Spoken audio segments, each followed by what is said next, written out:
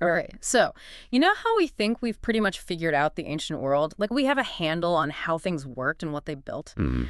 Well, this is going to blow your mind. On March 15th, 2025, a press release dropped, and it basically hinted that there's something absolutely massive hidden beneath the Khafre Pyramid at Giza. Yeah, and this isn't just like finding another golden statue or Right. something. This is like next level stuff. It could completely change how we think about ancient Egypt. It really sends shockwaves, through archaeology and well beyond that, too. Because we all know those iconic pyramids, right? Khufu, Khafre, Menkar, Mm. silhouetted against the desert. Practically the poster children for ancient Egyptian ingenuity. They're massive. And for over 4,500 years, we thought we knew what they were all about. Built around 2,500 BCE as tombs. That's the standard story, right? Incredible feats of engineering for sure. With what we thought were pretty basic tools and a ton of manpower. Yeah. But this new discovery, it suggests something way more complex. So in this deep dive, that's exactly what we're going to investigate. What are these claims about a huge subterranean complex under the Khafre Pyramid? How did they even find it using all this crazy tech? And what do the experts and, frankly, everyone online think about all of this? Right? Because the reactions have been all over the place. So for you listening, we're here to help sort through all the hype and figure out what's really going on, what's the real deal, and what's still just speculation. Okay, so let's zero in on this Khafre Pyramid. Yeah, because that's where all the action is supposedly happening. It's the middle child in terms of size, Not as big as the Great Pyramid. but it's still colossal, 448 feet tall. Yeah. And what's really cool, it still has some of that original smooth limestone casing near the top. Wow. Yeah, you can really imagine how impressive it must have looked back in the day. Totally. And traditionally, it's always been associated with Pharaoh Khafre, son of Khufu. Okay, Khufu built the big one, the Great Pyramid. Right. And what's interesting is that the internal chambers in Khafre's pyramid are actually pretty simple. Yeah, that's a good point. Like the Great Pyramid has that grand gallery and all these different chambers and passageways.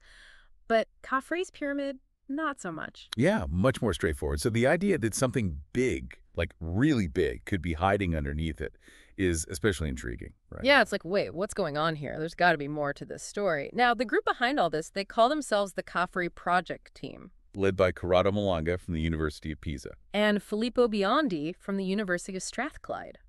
They're making some pretty wild claims. Pretty wild is an understatement, I'd say. And they're basing their findings on this technology called Synthetic Aperture Radar, or SAR tomography. Yeah, it's pretty cutting-edge stuff. Combined with what they call Doppler tomography, which involves analyzing seismic vibrations, so, like the Earth's subtle movements. Basically trying to listen to the Earth to figure out what's hidden beneath. Exactly.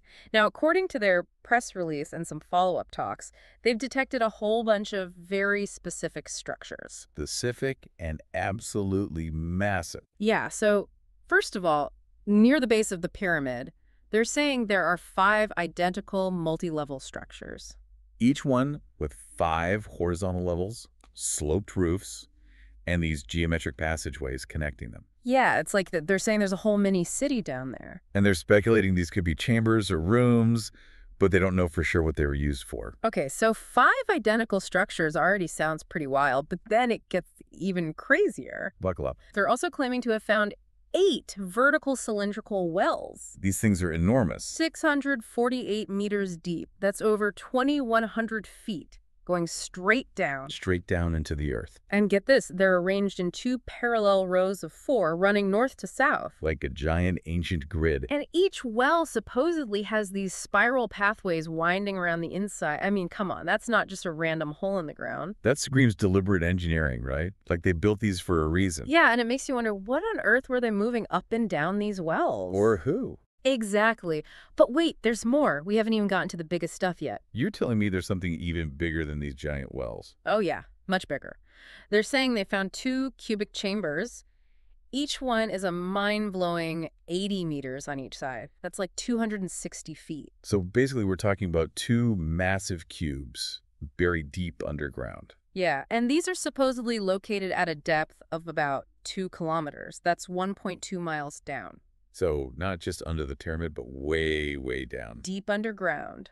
And here's the kicker. They're saying that these two giant cubes connect the whole underground system. Under all three of the main pyramids. That's what they're claiming. So it's not just about one pyramid anymore. We're talking about a potentially massive interconnected complex. And they've also mapped this huge underground network stretching horizontally for about 2 kilometers. Which is way beyond the footprint of the Khafre Pyramid itself. Right. It's like they're suggesting there's this whole hidden world down there, and it could be even bigger than the pyramids themselves. It's mind-boggling to even think about. Now, their spokesperson, Nicole Schicolo, called this a groundbreaking study that redefines the boundaries of satellite data analysis and archaeological exploration. Strong word. Yeah. And the lead researcher, Corrado Malanga, he went even further. He said that when they zoom in and analyze their data in more detail, they're going to reveal what he called a true underground city. A whole city. Down there. And get this, they're even suggesting that this network could be the location of the legendary Hall of Records. The Hall of Records. Wow. You know, that mythical archive of ancient Egyptian knowledge. Right. And the stories about it, they've captivated people for centuries. So we're talking about a potential discovery that could be absolutely huge. Absolutely huge. But the big question, of course, is how do they even see all this? Yeah. And how much can we trust the technology they're using? Exactly. So let's dive into that a bit. You know, how do you see through miles of rock and sand? Well, this SAR tomography, it's basically like an X-ray from space. An X-ray from space. Okay, that sounds pretty cool. It is pretty cool. But it's also very complex. So you've got these satellites orbiting Earth, hundreds of miles up, and they send out these radar pulses that penetrate the ground. So they're sending signals from space down into the Earth. Right. And when those pulses hit something different, like a change in density or a void or something, they bounce back up to the satellite. Like an echo. Exactly. And then they use all that data from the returning signals to create a 3D image of what's down there. So they're piecing together a picture of what's underground based on these radar echoes. Yep. But, you know, interpreting those signals from miles down, it's not easy. And there's a lot of room for error. I can imagine. It's not like you're getting a crystal clear photograph. No, not at all. And what the Khafre project team claims to have done is they've taken this SAR technology and they've added another layer of analysis. They're calling it Doppler tomography. Doppler tomography. I'm trying to picture this. So basically, they're using 2 satellites about 420 miles above Earth, and they're beaming signals down to Giza. 2 satellites working together. Right. And what they're doing is they're converting the returning signals into what they call phononic data. So it's like they're translating those radar echoes and the seismic vibrations into sound waves. They're listening to the Earth. Yeah, that's a good way to put it. And they're using special software to analyze these sound waves. They say it lets them detect these tiny, tiny vibrations, like millimeters, that might show where there are hidden cavities or really dense objects deep underground. So they're not just looking at radar images, they're also listening for subtle clues about what's down there. Exactly. And it's really important to remember, this isn't their first rodeo with SAR and technology at Giza. Back in 2022, they published a paper in a peer-reviewed journal, Remote Sensing, and they said they found internal ramps and thermal anomalies inside the Khafre Pyramid. So they've used this tech at Giza before, and they found something. Right, so they have some credibility in that sense. And now they're saying this new Doppler tomography thing has let them create a 3D model of this whole alleged underground labyrinth. Chambers, wells, tunnels, the whole shebang. And that's what they're presenting as evidence, right? Yes. This 3D model is their proof, in a way. But this is where it gets tricky, right? Because even with all this fancy tech, there's a big question about whether they can really see that much detail at a depth of 2 kilometers. Yeah, that's the crux of it. I mean, picking up some anomalies in the data is one thing, but can you really say for sure that those are chambers and tunnels and all that? Especially at that depth. The Earth's subsurface is incredibly complex. You know, different layers, moisture levels, all sorts of things that can mess with the radar signals. Yeah. So it's definitely possible to misinterpret the data. So even with the best technology, there's still a lot of uncertainty. Absolutely. Now, let's just play devil's advocate for a second. Let's say, hypothetically, that their findings turn out to be right. Okay, so we're assuming they're not making it all up. What then? What are the implications of all this? It would be massive. Yeah, it would basically turn everything we thought we knew about ancient Egypt upside down. First of all, it would totally challenge the idea that the pyramids were just tombs. I mean, if there's this huge complex underground, bigger than the pyramids themselves. It's got to be more than just a burial site, right? Right. It would force us to consider all these alternative theories that have been floating around for years. Like the idea that the pyramids were part of some ancient energy grid. Exactly. Nikola Tesla himself was fascinated by the idea that pyramids might harness natural energy. Yeah, Tesla was always ahead of his time. And then in 1998, Christopher Dunn wrote this book called The Giza Power Plant, where he argued that the Great Pyramid was actually a machine for converting seismic energy into usable power. Okay, that's pretty wild. So how would this new discovery fit into that theory? Well, those cylindrical wells, maybe they were conduits for channeling energy, and the giant cubic chambers, maybe they were some kind of storage or processing units. It's all very speculative, but it's definitely an interesting connection. What about the theories about a pre-flood civilization? There's a lot of talk about that online. Yeah, and it's interesting that the researchers didn't mention the 38,000-year age in their original press release. Oh, so that came later. Yeah, in a later briefing. So they're saying these structures are way, way older than we thought. Which ties into the idea of a lost civilization that was wiped out by some catastrophic event. Right, a civilization that was more advanced than we give them credit for. And this underground complex, maybe it's a remnant of that lost civilization. A hidden legacy. And then, of course, there's the whole Hall of Records thing. Right. The researchers are even hinting that maybe they found it. This mythical library or temple filled with ancient wisdom, it's the Holy Grail for a lot of people. So many mysteries. And when you think about how precisely the pyramids were built, their alignment, the math, it does make you wonder if this underground network could be part of some bigger picture. Like a grand design we haven't even begun to understand. Yeah, exactly. But on the other hand, we have to be realistic here. Right. We can't just run away with these amazing possibilities without considering the other side of the story. Which is that a lot of experts are really skeptical about all of this. Very skeptical. Mainstream Egyptologists, they're not buying it.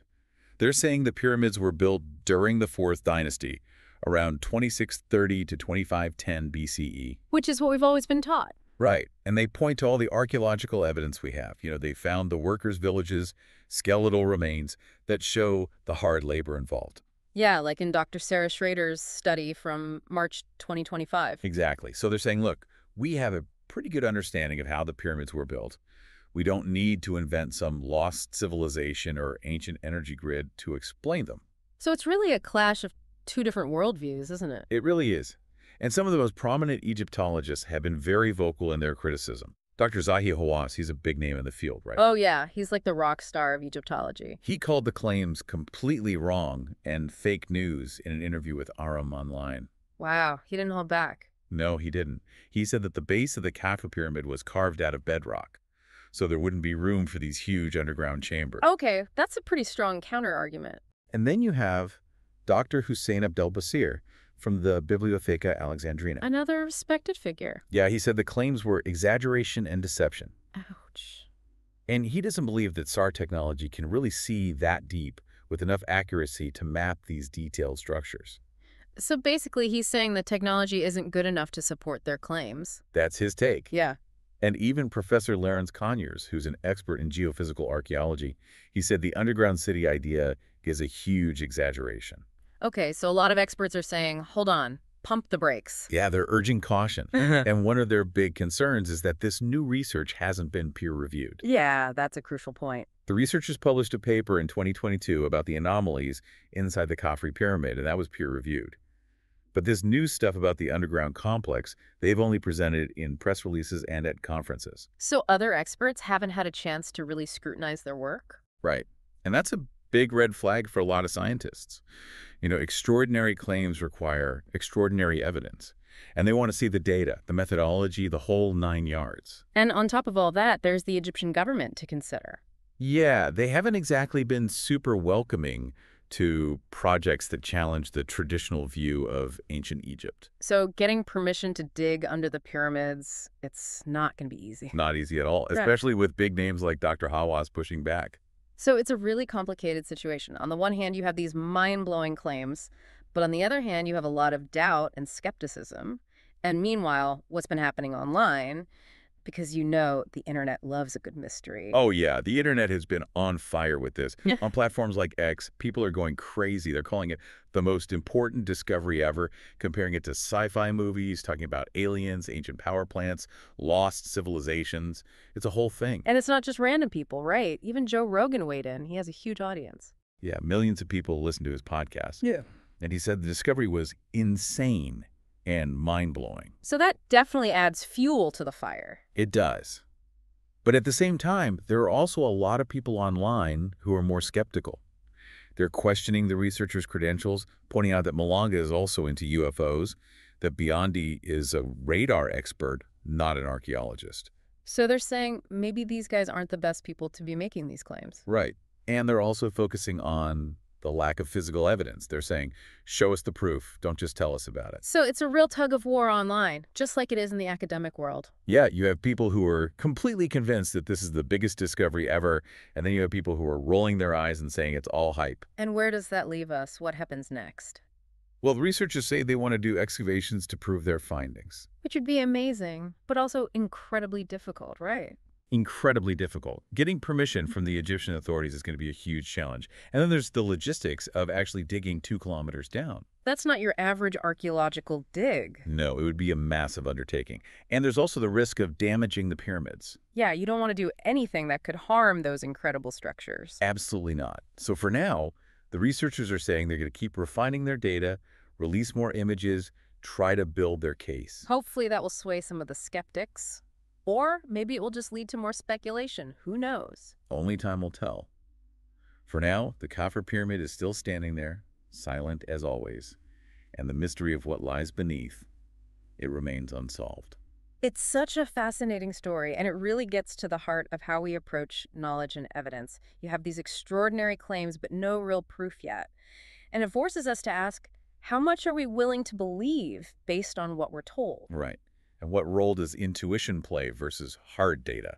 It's a great reminder that sometimes the most exciting discoveries are also the most controversial. And that skepticism is a healthy part of the scientific process. You know, for you listening, I think this story really highlights the power of critical thinking. We should always be questioning, always be seeking out different perspectives. And be wary of jumping to conclusions based on incomplete information. It's like that old saying, extraordinary claims require extraordinary evidence. Exactly. And maybe, just maybe, the real mystery of the pyramids isn't about what they are, but about why we're so obsessed with them. What is it about these ancient structures that keeps us coming back, keeps us searching for answers? Maybe it's the sense of wonder, the connection to the past, the possibility that they hold secrets we haven't even begun to imagine. And maybe that's the most exciting part of all. The not knowing. The mystery that keeps us exploring. And who knows? Maybe someday we'll have those answers. Or maybe the mystery will always endure. Either way, it's a pretty amazing journey.